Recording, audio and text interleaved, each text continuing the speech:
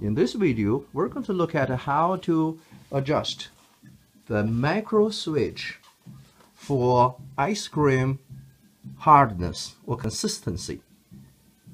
So this is mechanism designed by Carpigiani, and when this rotate to beat the ice cream, at the same time the cooling circuit will work to cool the ice cream down, and the ice cream in the freezing cylinder here getting harder and harder, and this is spring loaded inside. When the ice cream getting harder, this flying wheel will move backward, and we have a macro switch mounted here, and you can see there's a gap. There's a gap between this flying wheel and the macro switch. When the ice cream cold enough, hard enough, the flying wheel will move backward, will close the gap and push the macro switch here and to make it connect. So when this happens, the ice cream machine will stop cooling. So this is how the ice cream hardness is controlled. Look at the macro switch. It's mounted onto a plate, and this plate fixed on one end, and the other end can be adjusted. See this way? So we have the plate and a macro switch fixed on to the plate, and this plate can move forward, backward by adjusting this screw.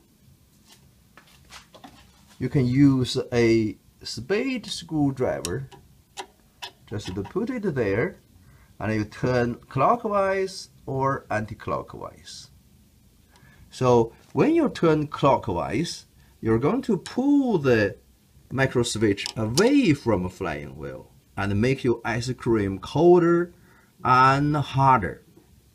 If you turn the screw anti-clockwise, you're going to make the macro switch closer to the flying wheel end, and that will make the ice cream softer and warmer.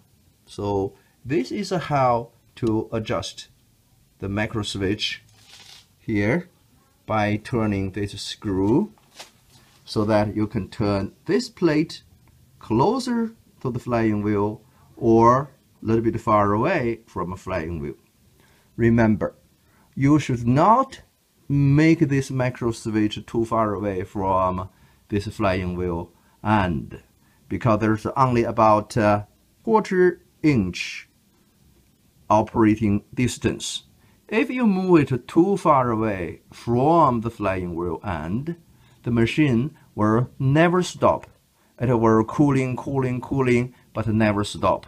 So the machine only stops when this switch operates. So if you have the machine always running, it may be this switch too far away from the flying wheel. If it's too close to the flying wheel, your ice cream may be too soft. So you can adjust this one to adjust the hardness of your ice cream. Thank you.